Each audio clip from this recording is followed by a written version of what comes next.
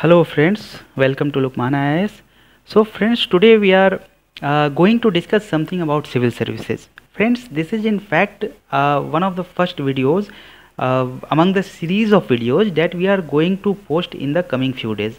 And our purpose is to tell you about the civil services, its examination and recruitment process, the strategy for preparation, etc. This is because friends, we first need to know these things before starting our preparation. So knowing about these things at the very beginning itself is very much important, friends. That's why we have planned to bring before you a series of videos, and in that series of videos we will be telling you about the civil services, its examination, the various strategies, all these things, friends. So in that process, let us have some introduction about the civil services, friends.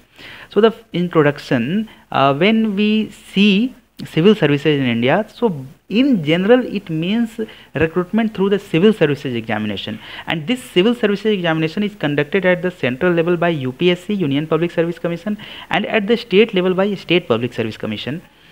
And if we speak about UPSC, then the officers, the services that for which the officers are selected, this includes the Indian Administrative Service, Indian Police Service, Indian Revenue Service, Indian Foreign Service, and many others. These are the various services, and the top rankers in general select for IAS, IPS and IFS. Friends, these people, while having their career in that service, they occupy various offices and they play various roles in different capacity. For example, if we take IAS, Indian Administrative Service, then that person serves as the district magistrate in the district. Then after promotion, he or she goes to the secretary or chief secretary level, and the cabinet secretary at the central level is the highest post for that IAS.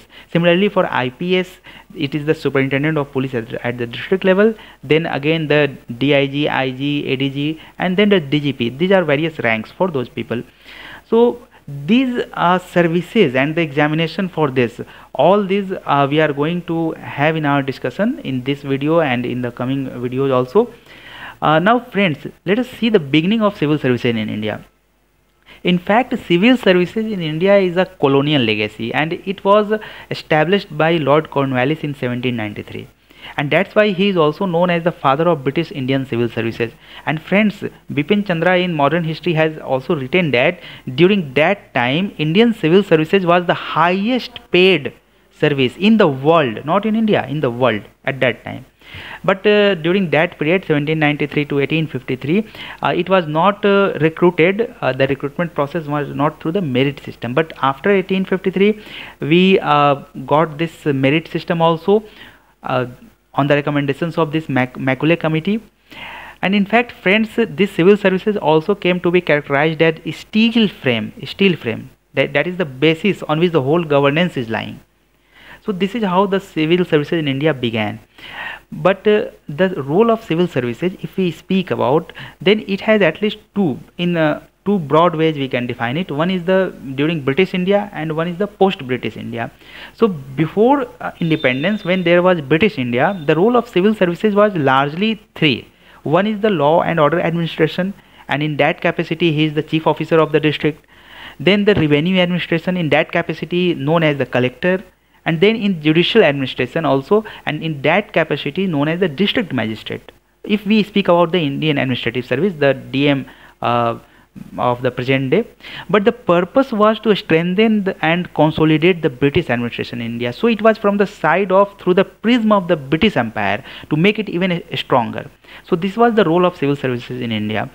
But when we got independence, then this legacy of British civil services continued, and in fact we replaced this Indian civil services that was called ICS during that time by IAS, Indian Administrative Service, and the recruitment process now shifted to UPSC, and we are talking about IAS in general, but at state level also there is administrative service.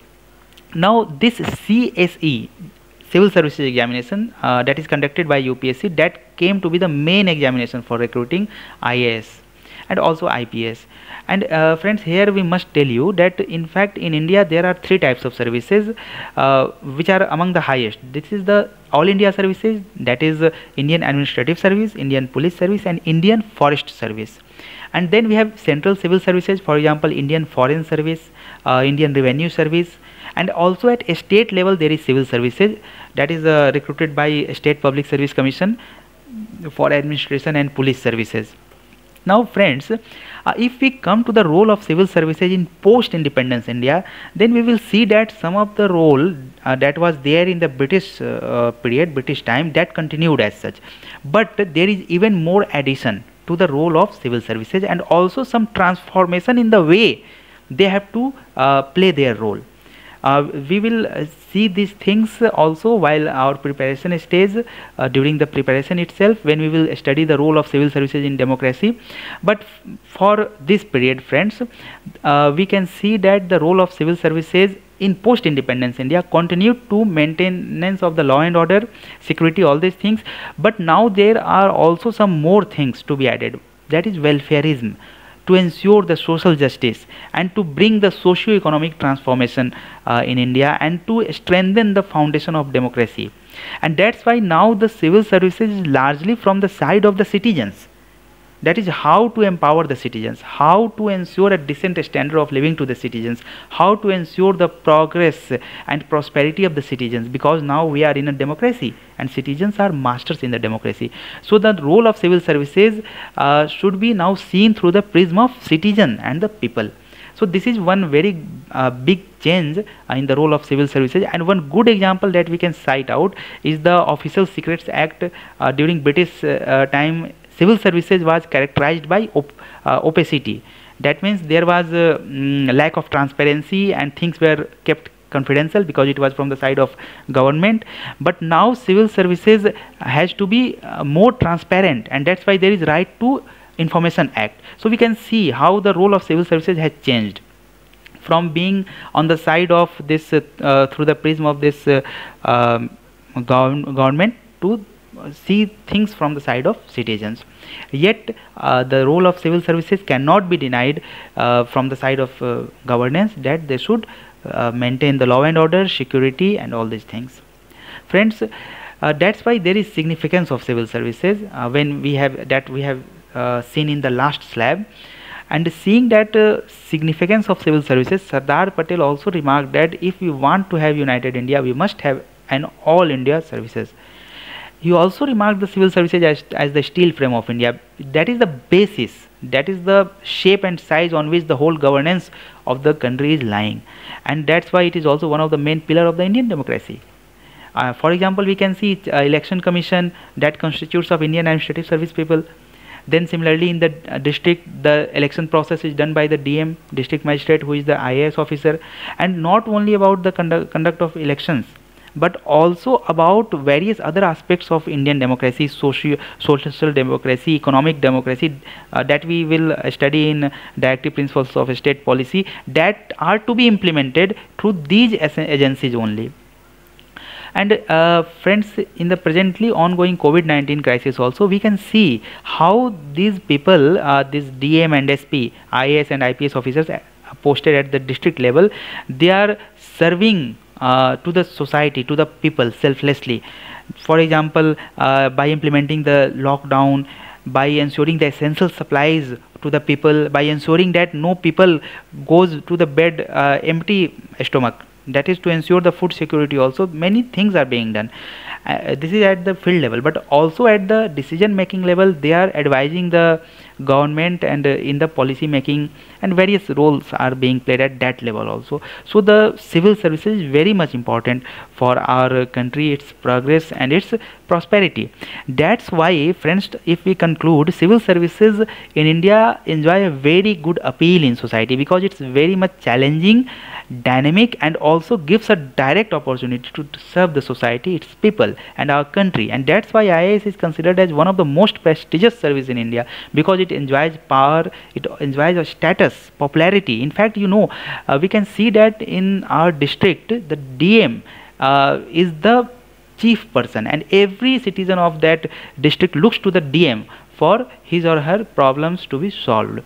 So friends, we can see how prestigious this service is. In fact, civil services provides opportunity to every young talented candidates to fulfill their dream to serve the nation, because it has huge opportunity to serve the nation. And in fact it also gives an opportunity to the young people to become an entrepreneur at the very young age, because the day they are into the service, meaning that after training and then when they are posted, thousands of people are working under them, under their guidance, under their leadership, and that work of that person in the civil services determines the life of lakhs of people. That's why it is a very good service. We can see how appealing it is, and that's why friends, we of course we want to join this most coveted service. So friends, this was all about the civil services. We tried to bring it to you in a very small time. So the next video that we are going to upload will be about the pattern of the examination, and then we will follow the strategy and various other things. Friends, hope you enjoyed this, friends, and please don't forget to give your comments. Thank you so much, friends.